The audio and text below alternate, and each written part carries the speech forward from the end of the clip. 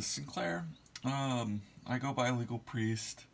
This is a pretty simple unboxing video of something called the Mega SG. I know this isn't the usual movie stuff we're uploading, but I just thought this would be an interesting little extra thing. Now what this is it's basically a console, like a Sega Genesis. It is a, you know, like how there's a lot of emulation of machines now, or people playing games. That's kind of what this is. It uses something called an FPGA chip, so it actually acts like the hardware of a Sega Genesis. So it's not emulation, it's cycle accurate, it's kind of its own thing. This is called the Analogue Mega SG. It's a newer thing. It basically is like a Genesis, a Master System, the SG-1000, a Game Gear. It's basically all those Sega things, plus even a ColecoVision once you get it hacked. This specific model is a special edition. Sorry, this one's a special edition. It's one that's called the Hyperdub edition. It has to do with a music company record label, and it's kind of themed after them and has a couple of extra special perks to it. One thing about this is it's very usable with HDMI and things of that nature, instead of using an old CRT, things like that. And I've only seen one other video of this unboxing. There's just not many unboxing videos of it. It's a small community. It's something I like, though, and there may be some people somewhat interested in it. These things run about $200. This one in particular was $250, $275 with shipping, because it has a controller with it. You're not buying it separate. A couple little things like that. And we're going to unbox it. We're going to see what some of those things are. Basically, if you consider like you know, a little emulation type box, like a Hyperkin or something, you know, a Basis, or maybe some cheap Chinese Raspberry Pi type thing or something, you know, an emulation to play games. This is like the BMW of that. Because, you know, emulation, what it's doing is it's retranslating code. It's basically telling a chip in a computer of like, this is how you read the code that's on the cartridge, and reinterpreting it. What this is doing, it's natively understands the code and where to put it when it comes to like essentially separate processors. Even it's within the same field programmable gate array thing, from what I understand. It'll hand it separately if it needs separate positions of it used. And this is put out by, what is the company? Analogue. And so this is the coloring scheme for this specific edition. I don't know if you can really see. There's kind of a, I don't know, quite an embossing or an indentation of the Analogue logo. So if you see, like, this is the logo. There's kind of an embossing, and I can't really get that to pick up on camera, but it's there. It's like, there's the circle, and there's the bigger one. It's actually kind of heavy. It's very nice, though. So we're opening up the box. I've just barely looked in this for like a half second because I took the cellophane off, but that's it. So it has kind of a protective padding in there. It just seems very high quality. This is the model I got. It's definitely, it comes in different colors. Like if you wanted it like a theming of, let's say, a Japanese Genesis, Sega Genesis, it would have like white and blue. I think it is the Japanese one. White and red, I would say, would be the American one. Stuff like that. And then usually it's just black. There's a white model too that looks kind of nice. I saw in another person's unboxing video, they had a white one with a blue Sega sticker. That was pretty cool. So we're taking off the nice protective coating. And it has the Analogue logo there. You might not be able to, okay, you can kind of see it in mine actually pretty good. It's actually somewhat see-through and smoky. Now I normally don't like see-through things, but with the color scheme, I actually really like this a lot. That kind of like yellow gold. I really like things that are like industrial or cyberpunk gothic. This kind of fits that. You have two controller ports. So that's for generally Sega Genesis. I want to say there's a couple other controllers that might work with it. You have a headphone jack, which that's kind of their nod to the old Genesis stuff. I think it's a power and reset button there. And this was kind of the design that was to make it seem kind of like Genesis-y. And then you have the cartridge port. In this specific model, since this one's kind of see-through, that's kind of the smokiness, but then you have a completely clear outside, so you can kind of really see the hardware in there. And there's not much. It's basically just like a chipboard or something, where we call it a motherboard. There's not much in there, per se. And then you got the HDMI port, the power jack, more logo. So it's pretty basic. The next thing we got in here is just protective coverings. This is an 8-bit do. I don't know if it's 8-bit do or do controller. It's themed exactly like that. So that's kind of cool. It just fits the look of everything. So it's slightly transparent but still smoky. And this is supposed to be, you know, faster than Bluetooth. I forget what the Bluetooth spec is, but it's rated to have much higher milliseconds. You know, it's just kind of the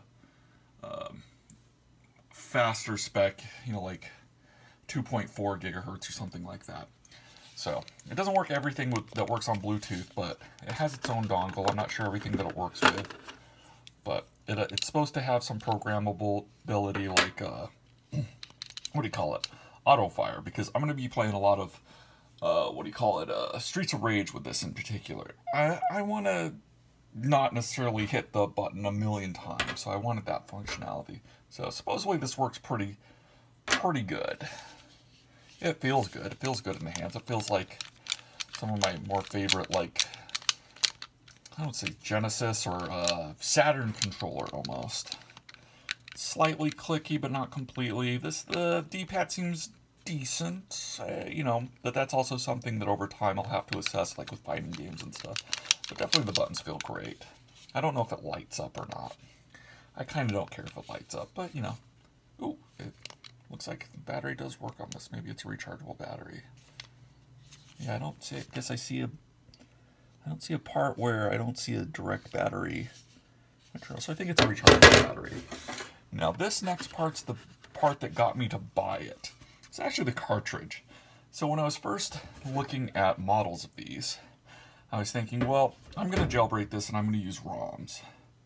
And then I was like, okay, well, what would the cartridge... I kind of still wanted a cartridge in it, like so. Then I was like, with the coloring, what would the cartridge I want? And, you know, cost would come into effect. Because I just wanted something good aesthetically. And then I saw this model, I was like, oh, this comes with its own cartridge. It fits its own aesthetic, and I can still jailbreak it. And it'll just pretty much permanently be like that. So that's kind of cool. But this cartridge, which also keeps up all the same aesthetic, it has an album. And this is what the Hyperdub has to do with, is this record label. That this album has to do with their record label and their artists, I guess, or specific remixes. It's supposed to be, this is exclusive to this. And I saw in somebody else's video there's a SD card in there. So if this is easily openable, I don't know if this might be able to work as a flash card. I am not sure. I don't really want to break this if it's impossible to open without completely breaking. So I probably won't be opening this. But that's just really cool that it fits the whole aesthetic of everything. There's not too much else here. There's obviously, you know, USB, charge the controller. This is kind of, I guess this has to do with the Hyperdub label too. It's like a pendant, and it's like their mascot. Oh, this is really nice, actually. I think it's called like the triple ear, something like that. So it's kind of like a cat. It does look cool. I think I might need some better lighting to see it personally. I almost see it through the camera better than I can see it in person, the way my lighting is in this room. So we'll see. I may not like it over time. I think it's actually more of a keychain. I don't really do keychains. I usually keep my keys in my wallet, so I might not have much use for this, but it's still cool. Maybe I'll find a way to hook it onto the side of the system or something goofy like that. And the next piece, oh, this part's funny. This is for, to put, if you have a Sega CD unit, you put this here, because this isn't tall enough to fit in with the Sega CD, because this does actually work with the Sega CD from what I understand. It does look like right there. I guess I don't want to mess with it too much. It does look like that comes off on that side. So this is the SD card port, and this comes out. Oh, it actually does look pretty easy. I just can't necessarily do it in front of the camera without moving the camera. Okay. And that goes into the Sega CD. And so it sits in the side, but it's just not quite tall enough to fit in perfectly. This little spacer makes it fit. It's still supposed to not look awesome, but, you know, it's something. With time, I'm going to place it back on later. Looks like here is the semi-instruction manual / like this is kind of what the product is. It talks about the album, the company. They definitely have, like, you know how Apple kind of has, like, we're the, you know, aesthetic and the BMW of electronics products. This is kind of like that for emulation or, you know, retro gaming. It's like the nice, BMW would be the nice brand, or Ferrari. It's kind of like that. Now this thing is supposed to take Master System games natively. This is the Master System adapter. So I haven't taken the adapter out of its controller, but it'll just fit in there. And you just see there's some wrapping on it. If you jailbreak it, it's supposed to play Game Gear SG-1000 as well. And you just put all that stuff on your card, I guess, on your SD card. And really isn't too much else. You have the power plug, or whatever, the power USB universal adapter to put that in for the power. And then